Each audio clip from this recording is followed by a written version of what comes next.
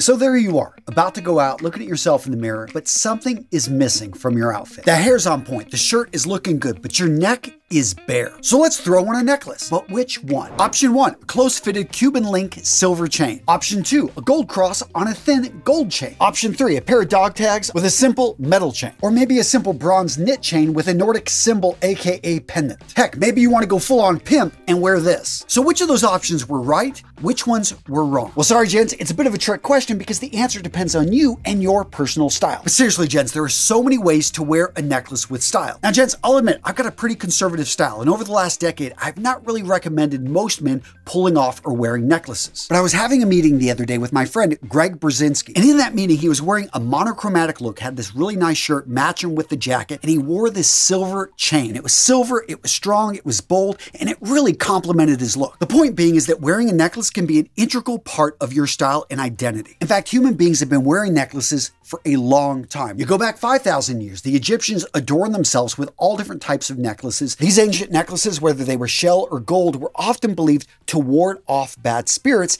and in the case of the Egyptians, could also show status and power. In fact, that's a great transition to talk about why would a man wear a necklace? Well, one of the first reasons is to show status and power. Now, in today's day and age, especially in the Western world, it doesn't have the same effect. But there was a time throughout human history, and we see this across cultures. An example being the Mara Empire out of India from 300 to 100 BC. Elaborate jewelry and necklaces not only had a spiritual meaning, but it also showed status in society. Now, with the ancient Romans, as many of you guys know, it wasn't a normal part of male attire, but still there were many recorded instances of high-ranking military officials receiving what was known as a torque. And yes, I know a lot of you history buffs know that this was actually a practice stolen from the Celts. And jumping over to North America, let's look at the Mayans, let's look at the Aztecs. Throughout these cultures, necklaces were an integral part of ceremonial attire. But even the commoners wore simple necklaces that, again, would give an idea of status and their beliefs. Next up, let's talk about identity and belonging when wearing necklaces. So wearing a necklace with religious symbolism is a very clear way to say to the world, to say to yourself whenever you look in the mirror, I am a part of this tribe. Now, there are tons of examples out there, but here in the Western world, one of the most common ones we see is the cross. Now, depending on which section of Christianity you ascribe to, maybe you're going to be wearing a crucifix, maybe you're going to be wearing a simple cross.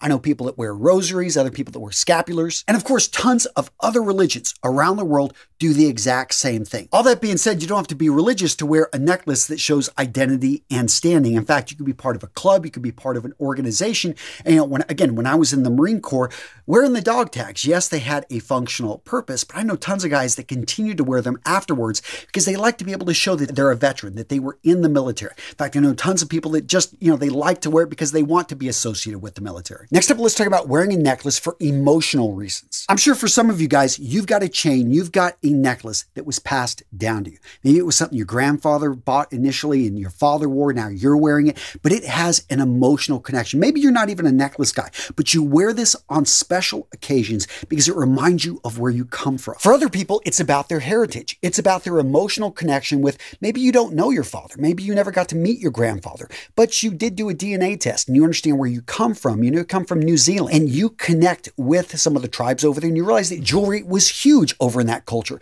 So you went ahead and crafted a piece that reminds you of where you come from. Now, the emotional connection, I think, has been there since the beginning. People have been wearing necklaces, but I think it was made popular a few hundred years ago, especially during colonial times when we saw the rise of the locket. Now, these were much more popular with women, but you did see men wearing lockets or necklaces that reminded them of a loved one, of someone they were separated from, of somebody that, they just wish they could be with, someone they wanted to remember. Now, next up, let's talk about fashion. I know a lot of you guys think, oh, I'm immune from fashion. It has no effect on me. Guys, nobody is immune from fashion. It's very difficult for people to stand out. My point here is if you grow up in a family where all the men wear necklaces, if you grow up in a culture where the majority of men wear necklaces, if you're at a school where it seems like everyone is wearing a necklace, understand that you are more likely to start wearing a necklace. There's nothing bad about this. In fact, it's kind of fun to change things up and it can develop your own personal style, but just be aware that we are affected by our surroundings. Now let's talk about sex appeal and attraction. You look around, the majority of men are. They don't even own a necklace. They're not thinking to wear one. They're scared to show it off. So if you've got the confidence to be able to pull this off, to be able to look good wearing this necklace, you understand a little bit about, aesthetics, and we'll get into the details, all the different types of necklaces. Point being, this is a way to peacock. This is a way to stand out from the crowd and to be able to separate yourself from everyone else out there. And maybe it's a great conversation starter. It at least is something, again, to set you apart from the pack. Now, I do need to mention, whether you believe it or not, many people wear necklaces for protective reasons. There are many people that believe amulets, certain stones, and they truly believe this. And I'm not saying you're right, I'm not saying you're wrong, but just understand that, yeah, there's a lot of necklaces out there that are made to ward away bad spirits or to give you luck. And last but certainly not least, why a man I think should wear a necklace is self-expression. And this is going to be a higher level. It's, just I think in the last 100 years that we've really seen this shift of more individualism, again, especially in the West. If you think it looks good on you, again, now I'm thinking of Greg, it just looked so good. He is an architect. He's a designer. He's someone that cares about the aesthetics, and he wore it for himself. When you start wearing things for yourself, all of a sudden, like, it just feels good. You almost feel naked without pieces like this, and it becomes part of who you are. It allows you to express yourself without saying a word. Now, for this next part of the video, I'm going to break out all the different types of necklaces out there. There's quite a few, and I'm going to cover them quickly. I'm also going to link to an article down in the description of today's video that is going to go into a lot more detail. Seriously, if you didn't know this, I've got a whole website over at realmenrealstyle.com. You've got quizzes, you've got free ebooks, but I've also got tons of free infographics. So if you just want to be able to read, go into greater detail, if you ever want to check out the studies that I'm citing, guys, I've got most of it listed over at the website. That being said, if information was power, librarians would rule the world. They don't. Why? Because they don't take action on that information. If you're ready to take action, gents, you need to check out my style system. I'll link to it down in the description of today's video, but this is my action-oriented course that helps hold you accountable to take the actions. Basically, I take the deep Pareto principle, that 20% that yields you the 80%. Well, I go to the 4%, the 20% of the 20%, and we focus on that 4% that's going to give you the 64% return. Basically, I help you take the actions you need to take over the period of a month so that you can become the best dressed man in the room. First up, we've got collars. These are going to be 12 to 14 inches in length. In case you didn't know, the average neck is about 15.5 to 16 inches. So, these are fitting really close, if not tight. So yeah, unless you've got a really thin neck or you want to wear something tight around the neck, collars aren't going to be for most guys.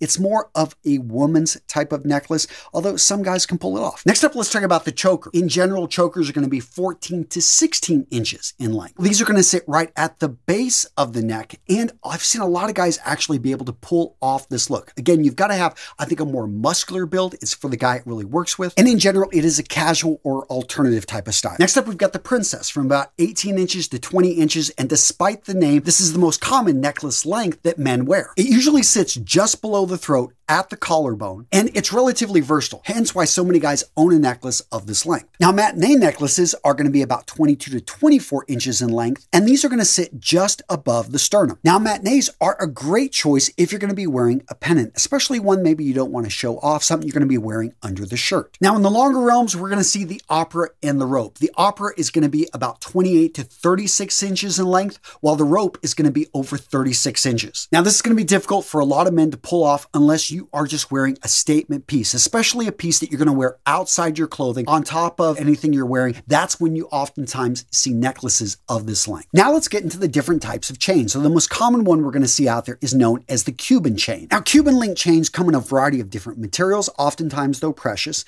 and they come in a variety of sizes. We're talking from very delicate 1 millimeter chains to statement pieces that are going to be 2 centimeters in size. Most commonly, these chains are going to be between 20 and 30 inches, although you will see them down to 16 inches. You'll see them as long as 30 inches. And as the name implies, these were made popular down in the Miami area, people coming over from Cuba. You saw it in the 1970s and 80s. It started popping up in a number of magazines. It has since spread throughout the world. Next up, let's talk about rope chains. Now, rope chains are going to be made from a variety of different materials: gold, silver, platinum, depends on how much you want to spend, what you're looking for, the properties that you want. And the diameter of the rope chain is going to be anywhere from 1 millimeter to up to 5 millimeters. Now, rope chains are normally going to be about 16 to 30 inches in length, and believe it or not, the design is really old. It goes back to the Roman Empire, and as the name implies, it's going to be that twisted nature of the metal that gives it a rope-like look, hence the name. Next up, let's talk about the Figaro chain. Often crafted from gold, silver, stainless steel, the Figaro chain is going to be about 18 to 24 inches in length, and the width from about 2 millimeters to up to 10 millimeters in width. And Figaro chains are easy to spot because of their distinctive pattern. They usually got 3 small circular links followed by a longer oval link. And if you know your history, these come out of Italy, and they were named after the opera, The Marriage of Figaro. Next up, let's talk about bead chains. You're going to see these oftentimes with dog tags or on very inexpensive necklaces. They can be made from, precious materials, but oftentimes they're just made from steel. They come in widths from 1 millimeter to up to 4 millimeters, but usually they're going to be pretty thin, and the length's 16 to 30 inches. The design has been around for a long time, and it's not just used in necklaces. We also see this functionally used like to turn on like old school lamps and stuff like that. Some other chain styles you're going to see out there are going to be snake chains, which, of course, as the name implies, from their smooth scaled texture, it resembles a snake's skin. And these chains, believe it or not, have been around for centuries. You're also going to see box chains out there, the size of the link from 1 millimeter to 3 millimeters length, about 16 to 30 inches, made from a variety of materials. The box chain is, of course, named for its boxy appearance. And it may look a bit clunky, but it's actually very strong, and it was one of the favorite chains for pendants, anything you didn't want to break off and get lost. And last but not least, let's talk about curb chains. And they typically, in length, are going to be about 20 to 24 inches, and they come in a wide variety of different materials: gold, silver, stainless steel, or platinum. Now, the curb design was initially used for horse bits, and these have been around for hundreds of years. That being said, they're not as popular nowadays, but this may be a style that you like, and hey, you can rock. Now, at this point, let's talk about pendants. Now, a pendant is the hanging element attached to a necklace. They are not required for a necklace. You've got many people that just wear chains, but oftentimes a pendant is going to be integral to the design of the necklace, and it really allows you to change things up to bring in a wide variety of different things you can't do with the chain, be able to bring in a wide variety of designs or even images. Now, one of the most common types of pendants out there is going to be the locket. Not necessarily for men in terms of popularity, who knows, it may come back, but lockets, as you can imagine, they open up and they usually have something of value to the wearer. That could be a keepsake, it could be an image, it could be a lock of hair. I mean, do any of you guys remember whenever Angelina Jolie married Billy Bob Thornton? I think they each had a vial of their own blood that they wore as a locket. I mean, yeah, people do some interesting things. Next up, let's talk about religious pendants. So depending on what religion you're a part of and how you simply want to wear it, I know different countries and different religions have different rules on this, but one of the more common ones, again, we see in the West is going to be Christianity. You're going to see anything from crosses to crucifixes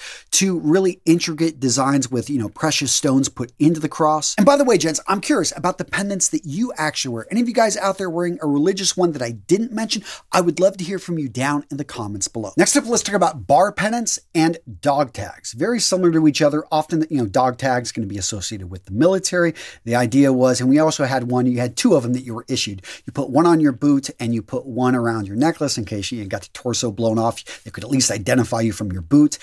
Point being, it was a form of identification. But so many guys get used to this and it becomes an association of who they're part of. They keep wearing them. Other people want to wear them because it was something that their father wore, their grandfather wore, and they want to remember where they come from. Now, bar pendants, very similar, but they are oftentimes have more of a personal association. It really is where a place you can put some information. I know people just want to be able to maybe they've got a medical condition, so it actually does kind of become a piece of jewelry when they've got that around the neck. And what if you want to wear a necklace that represents a personal hobby, maybe a milestone, represents kind of just something that's important to you? Well, those are going to be known as charm pendants. Now, the design of charm pendants is almost limitless. We see animals, we see letters, we see objects, we see all types of symbolism. It really depends on what you want to do, and the limits are your imagination. Now, if you're wanting to show wealth, if you're wanting to show power, if you just want a little bit of bling to draw attention, then in that case, you're going to go with a gemstone pendant. Diamonds, rubies, sapphires, emeralds, tons of options here, almost an unlimited number of different cuts. You can go with a wider size, but really in general for men, I'd say keep it relatively small. Now, what about symbol pendants? So this is going to be, Star of David, peace sign, and you could argue that Star of David is definitely going to be religious, but this is if you just want to send a signal. You want to be able to say, hey, this is the message. This is something I believe in. You're also going to see medallion pendants out there, and these are going to be, as the name implies, circular, going to look like a coin. They can be large, they can be small. I've actually thought about taking my challenge coins at Real Men Real Style and turning them into a smaller necklace. But the idea here is to be able to have some information or to have a symbol that fits right there on a circular or even sometimes square medallion. And of course, let's not forget amulet or talisman pendants. These again are going to be associated with being able to ward off evil spirits, be able to bring the wearer luck. And what's cool about these is there isn't a right or wrong here, because I know so many of you guys have different cultural backgrounds, you've got different beliefs. So now let's get to the section of how do you wear a necklace and look good. So the first thing I want you to think about is your body size and the proportions and the size of the necklace. Because I get it, that necklace may have